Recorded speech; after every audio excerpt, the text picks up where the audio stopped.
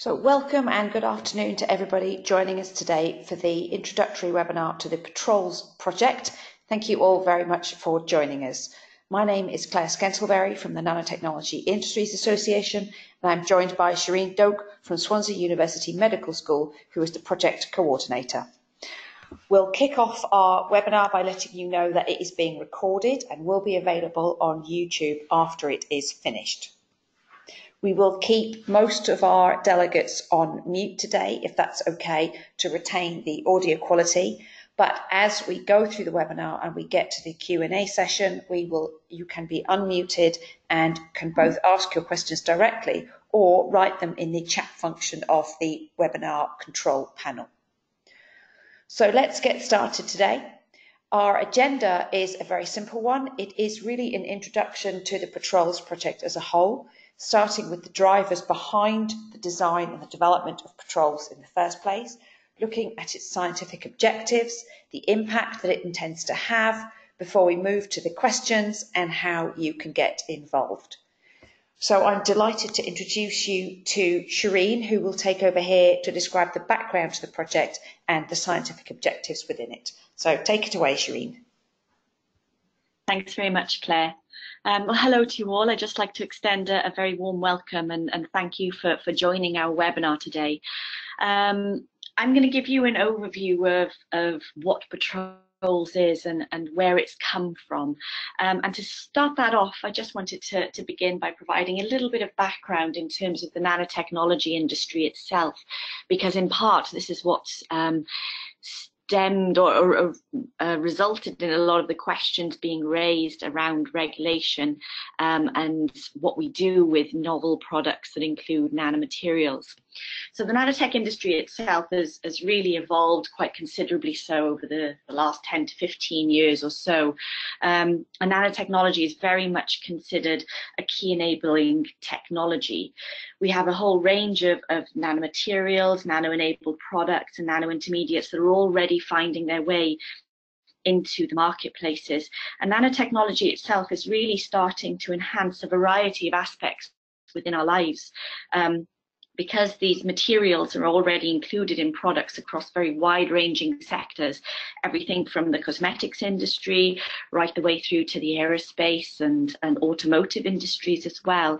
So their applications are really very wide-ranging. And as such, the global nanotech market is expected to grow significantly such that its value is likely to be worth just short of $174 billion by 2025. So it really is quite substantial. And not only is it providing us with clear lifestyle benefits, but there are also economic benefits too, because obviously if you have healthy industry, that means high value jobs, which bring their own economic benefits for a given region. However, what we are now finding is that the science behind nanomaterial development is very much racing ahead of regulation. And this is starting to present something of a barrier, because we have to have appropriate regulation in place to ensure that anything new on the marketplace doesn't pose any risk to human or environmental health. And we do understand that there may well be some issues with nanomaterials in that regard, but the major issue at the moment is the fact that we haven't really got appropriate tools to fully evaluate nanomaterial safety. And this is causing something of a bottleneck in terms of getting new products onto the marketplace. Next slide, please, Claire. So in terms of safety testing for chemicals, we've got a very, very well structured framework in place, and it includes both mammalian and ecological safety testing. What you see on this slide here are just the key categories that need to be covered in a registration dossier for mammalian toxicity testing. And underneath each of these headings, there are actually multiple tests. It's not often only a single test that's required for each of these parameters. For the first four, you'll notice that you can actually conduct in vitro experiments to evaluate some of these endpoints. But if you have a positive or an equivocal outcome, very often you have to repeat those tests and generate some confirmatory data in vivo. And for the last panel of tests for acute toxicity onwards, it's generally in vivo testing that we rely on. So you can see by just this single slide that we've got limitations in terms of what we can do in vitro, but with regard to nanomaterials, there's another level of challenge, if you like, because what we now appreciate is that our standard hazard assessment tests are not all fully appropriate for testing nanomaterials, and this is particularly true of the in vitro assays themselves. Next slide, please. So although we have made great strides in understanding key aspects of nanosafety over the last 10 years or so, what we are now starting to appreciate more and more so is that our standard in vitro hazard evaluation strategies are simply not sufficient. And this is because they have a whole host of technical problems associated with them, which means that the test methods aren't always relevant or reliable for nanomaterials. And one aspect of this is interaction.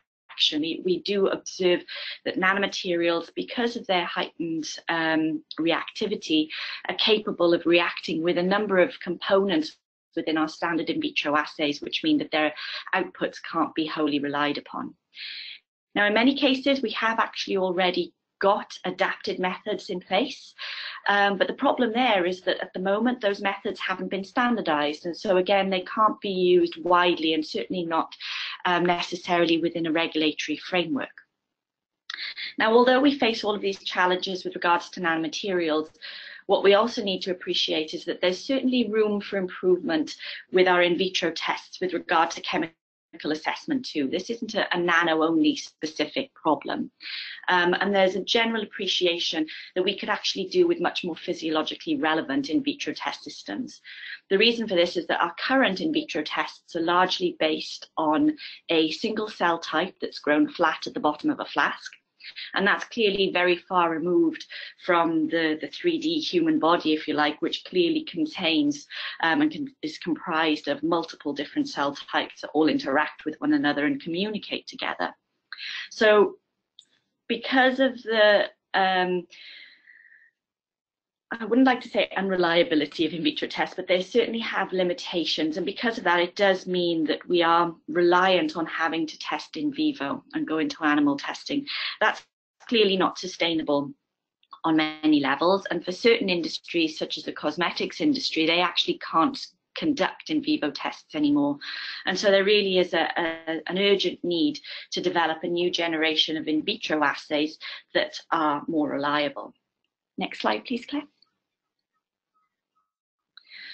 So our current in vitro tests have really stood the test of time, it must be said. They've been around for a long, long time. And the reason for this is because they are very cheap, they're easy to conduct, they're generally very fast, which means they can also be applied for high throughput and high content screens too.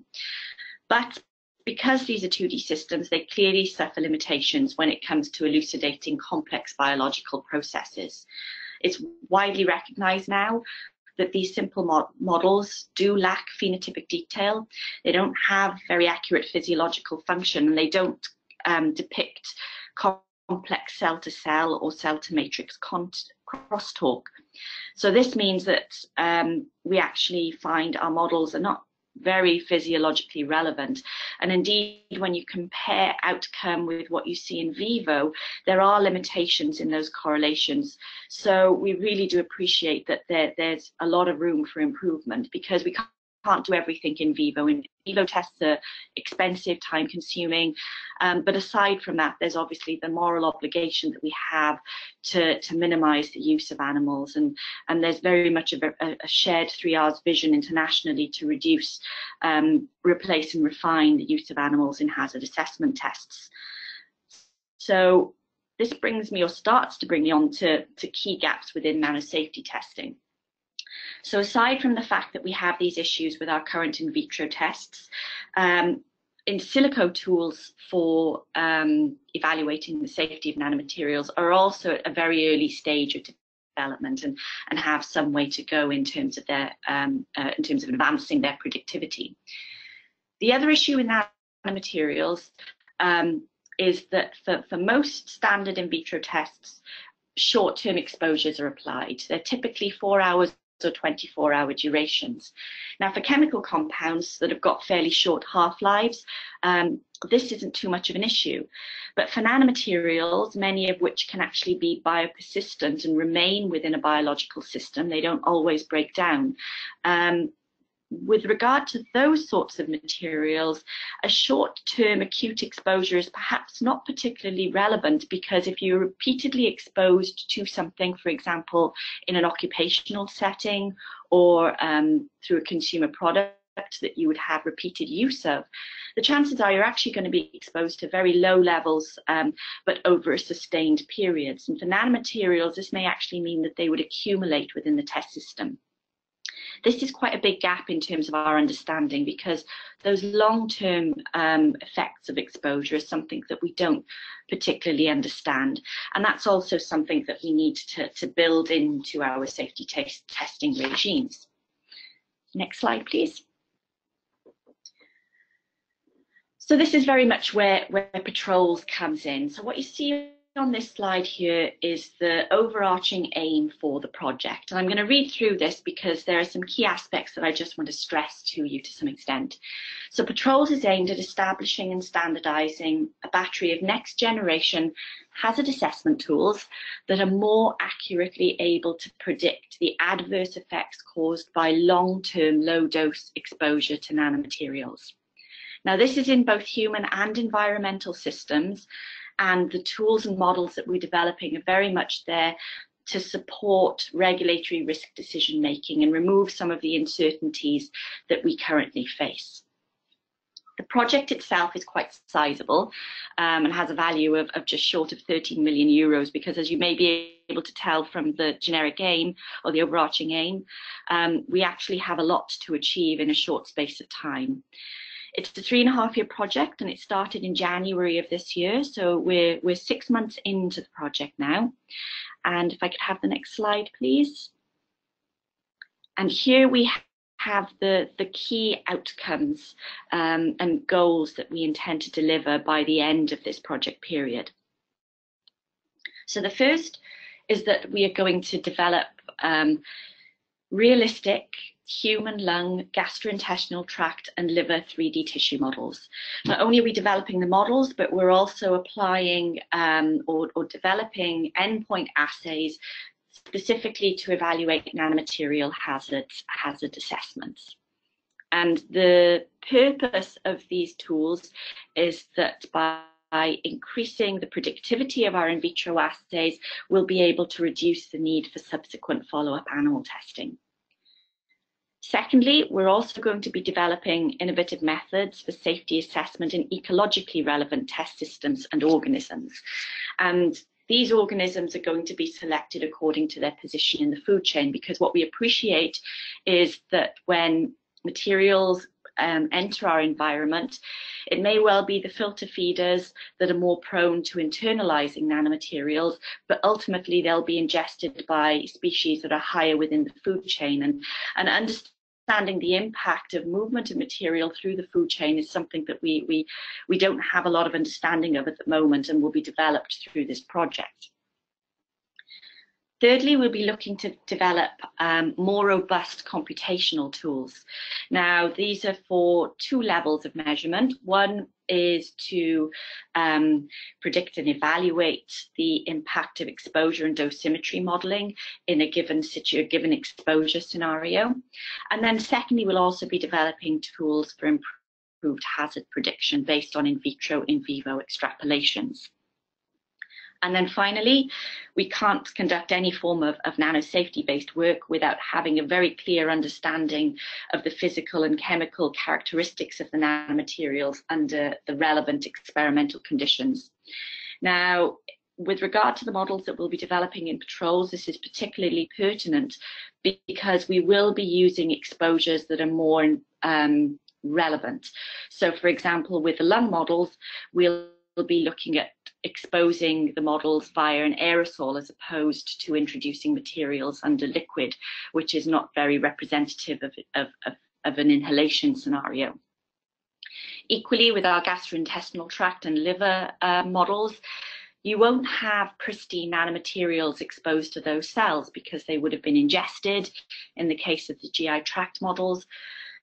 For materials to reach the liver, they've actually got to enter the body and move through the circulation. So there's very likely to be all sorts of transformations arising with those materials before they actually reach the target organ. And we'll be looking to mimic that within the models too.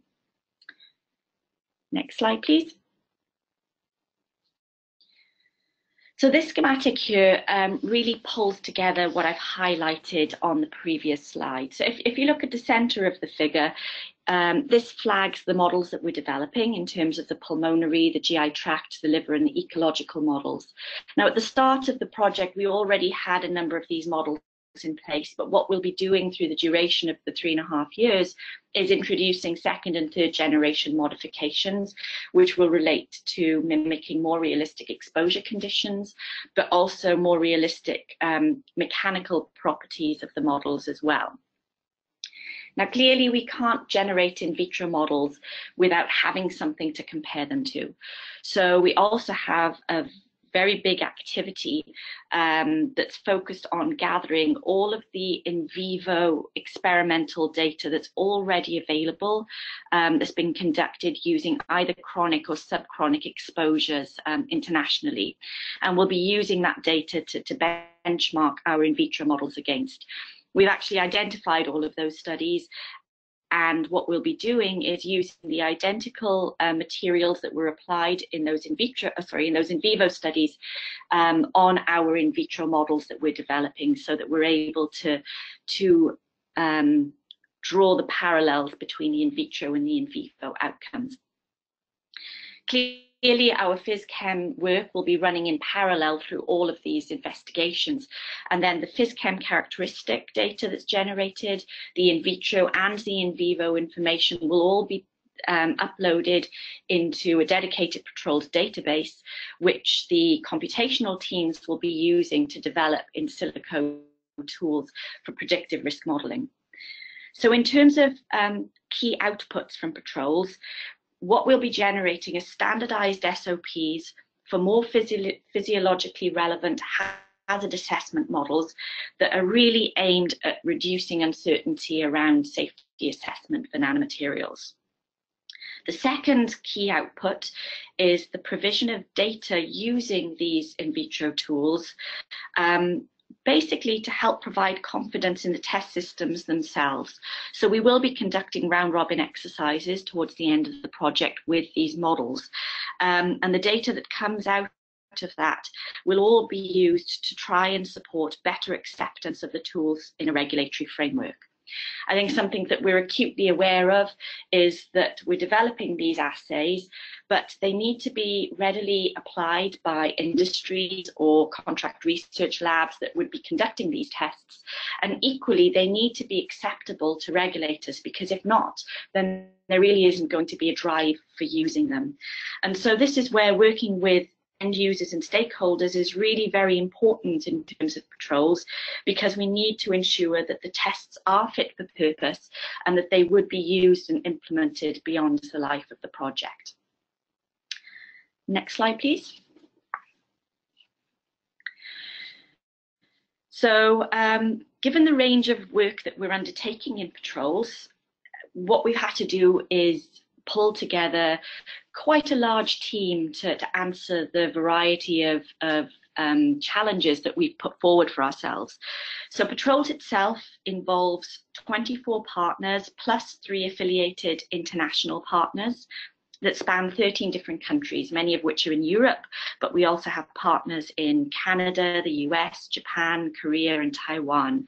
And all of our partners are internationally leading experts in nanosafety, ecotoxicology, cell biology, systems biology, computational modeling, tissue engineering, and material science. We've really had to cover the breadth of a range of different areas to be able to address the aims and objectives of the project.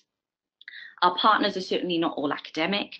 They come from a variety of sectors, including government and risk assessment bodies, private and public research institutes, SMEs and multinational industries. And this breadth of international collaboration was really of great importance to us because we needed to ensure that the project as a whole was able to learn and build on best practice that's currently available internationally. But on top of that, we simultaneously had to ensure that we would be able to develop the innovations that are required for the Patrols project as a whole to really try and facilitate a global consensus on nanosafety testing approaches. It's not something that we can do and be insular with. This is an international problem, and by working with partners in different countries on different continents, it will allow us to develop some answers that would be acceptable to all further down the line. With that, for the next part of the webinar, I would like to hand back to Claire. Thanks very much indeed, Shireen, for a really excellent introductory insight into the needs behind the project and the structure of the project. I'm going to speak briefly now about the intended impact of the project and the work we're doing to achieve that. So as you can see, as with many scientific projects, there are a range of different end users that we want to impact. And for Patrols in particular, it's industry, it's the regulatory framework for nanomaterials, it's the scientific research community, and the wider general public. So if we look briefly at the industrial impact, as many people will know, it's a great challenge developing novel nanomaterials, proving that they are safe and effective, and having them integrated into products and enter into the market.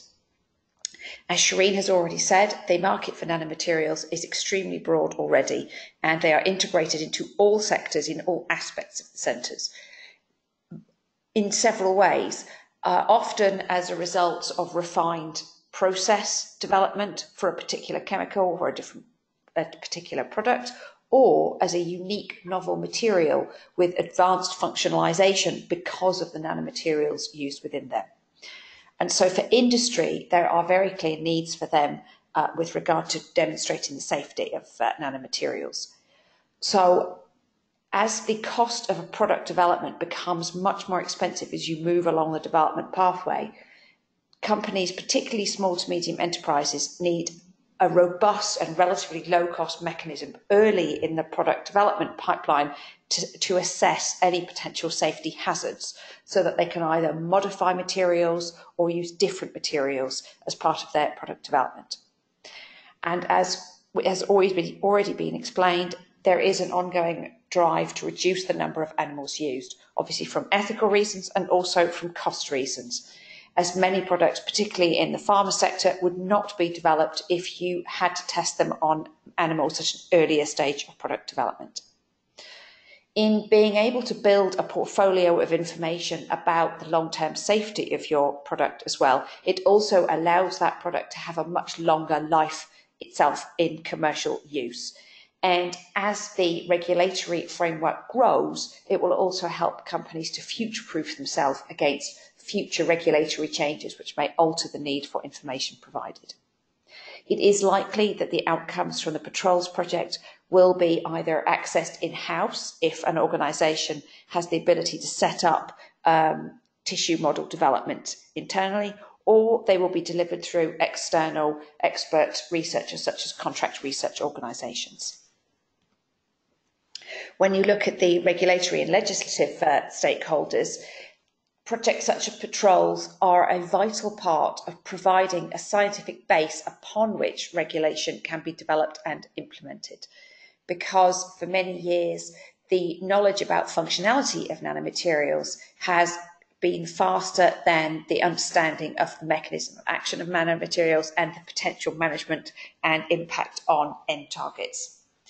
So the 3D models that come out of the Patrols project will be very useful in developing more robust regulatory frameworks and the standards that are often associated with those. Within the scientific research community, these are incredibly useful tools for early and translational research of novel materials, both from a safety perspective, if you're advancing safety research, but also from a materials development perspective.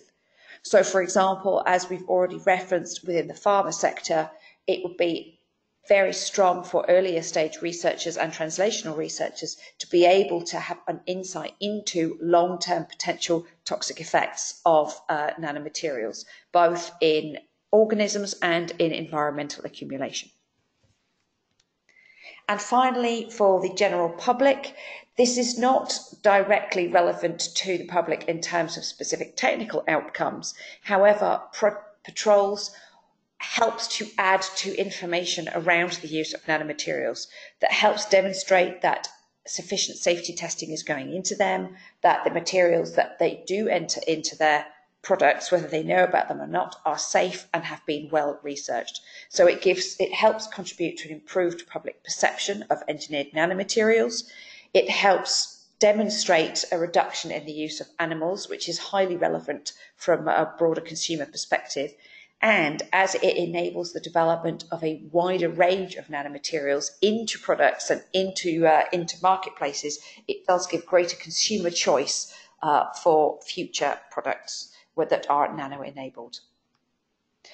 So at that point, I would like to open up the floor for questions. If anybody has a question from our audience today, you can either ask your question directly or you can write it into the chat function of the webinar here, as you can see.